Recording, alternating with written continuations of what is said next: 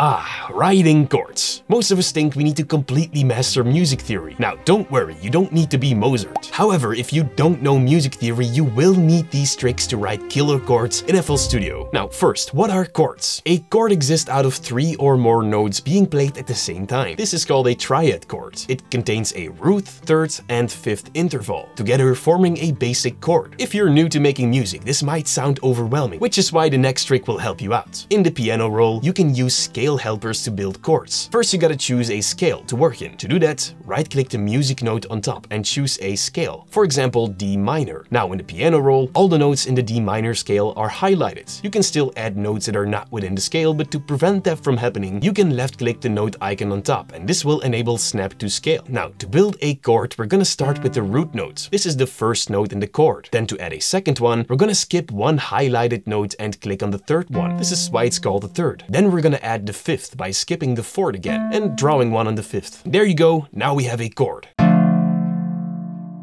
This technique works on any highlighted note, for example this one. Now this note is the root note. Skip one, add a third note, skip another one, and add a fifth note.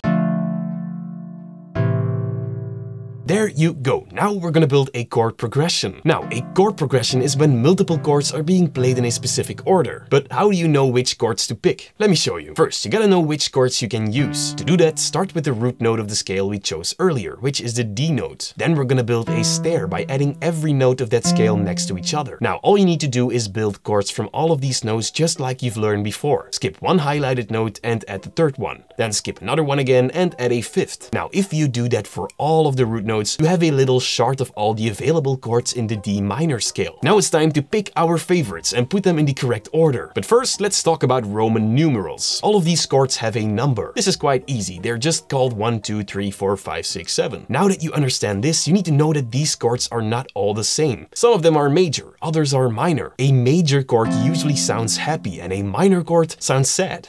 In minor scales like this one, the second chord is actually a diminished chord.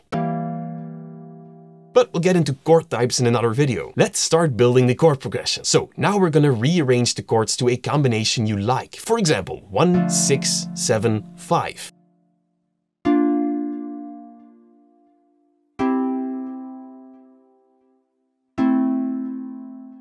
Then simply remove all the chords you don't need and place them into the right position. If you can't find a chord progression, you can just copy mine, or you can download this free cheat sheet. This is an infographic that contains years of music experience on one page. Powerful chord progressions, amazing scales, and a frequency cheat sheet that will help you create amazing music. So click the link down below to download yours now. Okay, now that we have a beautiful chord progression, we're gonna make it sound more alive. We want the chords to play like they belong together, and as you can see, the top 3 chords kind of stick out from the first one. To bring them closer together, simply select them and hit Ctrl plus arrow down on your keyboards. Alright, that's awesome, but now to finish off the chords, we're gonna give it some power. To do that, hold down Ctrl and Shift and then select the root notes of every chord. Then only hold Shift and duplicate the root notes to 1 octave lower. This will add more bass and strength to your chord progression.